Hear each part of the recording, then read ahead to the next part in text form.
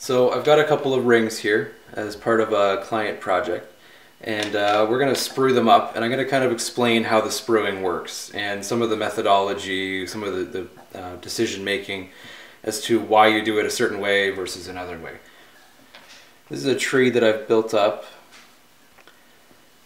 from some hand-carved waxes. This is also some 3D prints. And you see how everything's at an upward angle. You have to think of this upside down. So when the flask goes over top, the metal is being poured in from the bottom, so it's like this. And you have to think about how the fluid metal is going to drop into all these spaces. So most importantly, have it at an upward angle. You don't want to have any sharp corners or anything like that for that metal to hit and then start to freeze in place. You can see up here on this wax how I've connected this broken section with this little bridge. And something I've found through personal experience is that when the metal goes in, if you've got an end bit that isn't connected and it's very small, it tends to not fill properly depending on its location in the flask. I noticed that further down the flask, where the metal is first hitting when it's at its hottest, it tends to work. Further up the flask, remember we're thinking of this upside down, is when the metal's at its coolest, and that's where I tend to put my heavier things, because the metal is still fluid, but we're talking like a difference of 100 degrees or 50 degrees, and that does start to add up very quickly. A flask will cool off at a rate of about 100 degrees per minute. Metal, even faster. If you just take it out and pour it, it will pretty much instantaneously become solid. So anyway, when I go to sprue these rings, you see how I've got texture all the way around it. What I'm going to do to avoid ruining the texture that I've spent so much hard work and effort on is I'm going to sprue it from the inside. So I'm going to have a single sprue come in, and then it's going to split off into a V, or maybe even 3 sprues. I'm not really sure at this point. And that's going to go to the inside of the ring. So I can just take a half round file, I can file that back when it's all cast in metal and give it a nice polish. Alright, so I'm using 2 kinds of sprue rod. These are both wax. I've got this one, I believe this is 4mm, and this one's 2mm. And the thicker one I use as the kind of the base. So this is what attaches to the central column, and then the little thin ones is kind of what I use for bridging and for actually the metal flowing through. But I use multiple of these, so it does add up, and it allows me to put the metal specifically where I need it.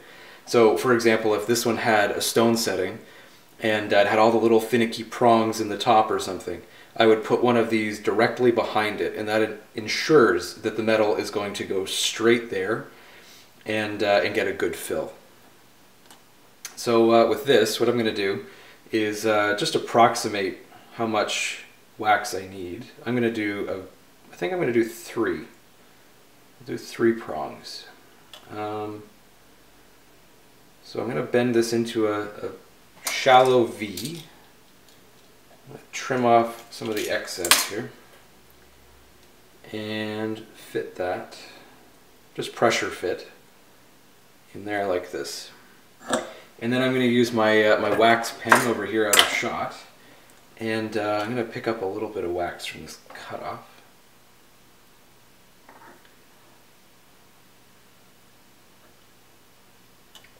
And starting something is always the hardest. And then put a little drop in there. I'm going to hold on to it. Sorry. I'm going to hold on to it until it cools off, and this wax cools off very, very quickly. I'm going to pick up a little bit more, come in from the back, and drop in some more. One of the nice things about fluid wax is that it naturally forms a funnel, and I'll show you that in a second. So as I leave a drop, the drop tends to spread out, and that acts, it allows the metal to flow a little bit more rather than get stopped at a solid junction. And I'm going to make sure that I come in from all sides, because if I just do the back, then I've left a gap, and that gap will get filled by the investment, and it could act as like a little dam, and I don't want to do that. Okay. Something else that I'm very aware of when I'm spruing is I want to make sure that if I touch the central sprue, that I haven't left a little thin area. Sometimes it will thin out, like the wax will melt and it'll kind of move away from a certain spot, and that'll create like a little narrow section. And in some circumstances it's actually nice to have that because it can start to limit the flow of the metal. But in this case I want it to just flow nice and easy. Alright, so we've done all sides. So now that I've got my little V here, I'm going to attach some of this sprue rod. And what I'm going to do is make sure that I'm heating up the top of what I'm going to be attaching and the base that it's going to. So I'm going to put my little wax pen right in the middle, try to heat up both evenly, put the rod in, and I'm just going to hold it there until it cools off. And there we go. So I can clean this up. This gives me a nice little holding stick. I can clean this up a little bit, bearing in mind that if I overheat it, it will just fall off. And then I can trim off the excess and attach it to my tree.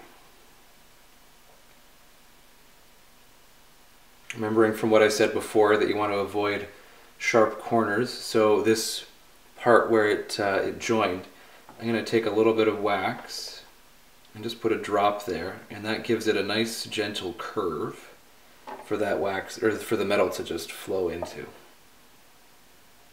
And just cleaning up some of the little bits there. That's good. Alright. So this one's done. I'm going to let it cool off just for a minute since I have the other one to work on. Right here. And we're going to do the same thing with this one. Alright, so now that we've got both of them sprued up, I've got them one on both ends, I'm just going to take my utility knife here and trim off what I don't need.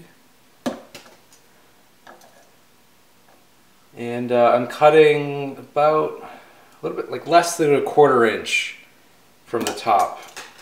You want to have like a small stem in that the stem can then go into the base, but it really doesn't matter too much about the travel distance. It doesn't make any difference. Pretty much just as needed for sprue length. Alright, so there's both. And you see this is a pretty awkward looking tree here, so I'm going to do my best to find a spot for it. Alright, so I found a little spot right over here. So what I'm going to do on this tree now is I'm going to stick my pen into the central column, and I'm just going to hollow out a little hole, a little molten hole about the same size as the sprue rod. And then I'm going to stick it in and go around the outside. So here we go. Little hole. Stick that in. Hold that just for a second. And it's stuck. And now being very careful not to touch any of the other models, because as soon as the wax pen touches them, it will leave a mark that is pretty much impossible to remove. I'm now going to go around the outside of what I just did. If you can't get to every single one, it's not the end of the world, but you should try and cover up all the little gaps, because sometimes there's like a little squish thing that comes out, and it could become a little metal trap. So it's best just to keep everything nice and smooth. And here's the other ring. I'm going to put that one right up here. Yeah, right at the top.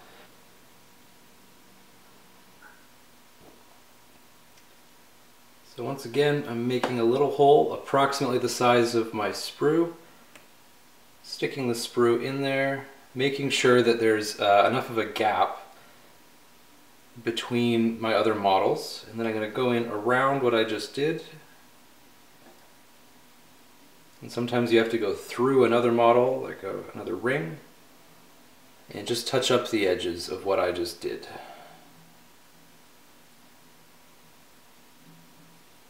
And there we go. So there's 2 more things added to the tree. This will be cast in sterling silver probably in a couple of days. And yeah, we'll see how this goes. One last thing that I want to touch on before I close out the video is the gap between each model. It is very important that you don't touch another model, because then they'll be cast as one piece. You know, if you have a very small, if it just touches a little bit, then you can usually break it off with no problem. But most importantly of all is you have to make sure that the plaster, which surrounds all of this, actually has some structure.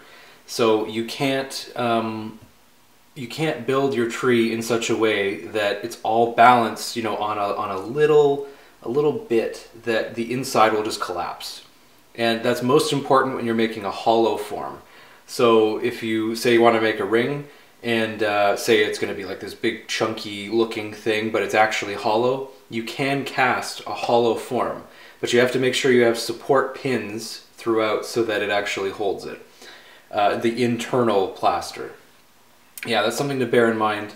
But you know, you can get pretty funky with these trees. There's no particular arrangement that I've found that's been completely detrimental, except the angle. The angle is very important, that you keep everything up and within the walls of this inside part here. You can have a little bit of you can have about a 1/4 inch gap away from the actual wall of the flask, and that should be okay. Another little trick that I'll show you, let me just get my flask, is, say for example I take this steel flask and I put it over everything, and oh my goodness, the top of my wax is poking out the top of the steel. I know it isn't, but just hypothetically. If I put this base down, let me just seat this properly, because this is kind of vital. So if I seat this all the way down and there's a little piece sticking out the top, it's not the end of the world.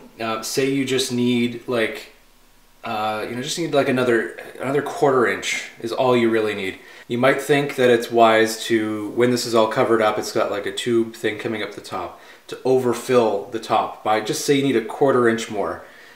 Do not do that. It almost always fails. It really depends on the design, but in my opinion, it's not the right way to go. What I'll do instead is I will lower the base. So these rubber bases, they grip the steel pretty well. What I'm going to do is just go around and evenly approximate about a 1/4 inch. And what that's going to do is when I pull the flask, when I pull the rubber off, the plaster is going to be sticking out the bottom. So the bottom of the flask by about what you need. And because there's no waxes in this area, there's no chance that the plaster is going to break off. Even if it does, it's just going to be the top bit, and it's just going to be a little chip. If you put it in the top of the flask and you overfill, and you've got like a little hole or something like this, what can happen is, because it's so thin and because it's unsupported, most likely what will happen is you'll get a little tiny hole. As soon as you put it in the vacuum casting machine, you're going to hear a whistle. Your pressure will pretty much stay constant, and when you go to pour your metal in the top, all of the metal is just going to go straight out that hole into the bottom of your into the vacuum basin, and it'll freeze there, and you've ruined your entire cast. So let's avoid that if at all possible. Something to bear in mind if you start to do this yourself. I hope I've addressed a few of the little intricacies, little tips and tricks that can help you get more successful casts if you have started this yourself. And if you haven't, well, then you're armed with knowledge, and you should be well on your way to casting your own work. Well, thank you for watching, and see you later on in the series.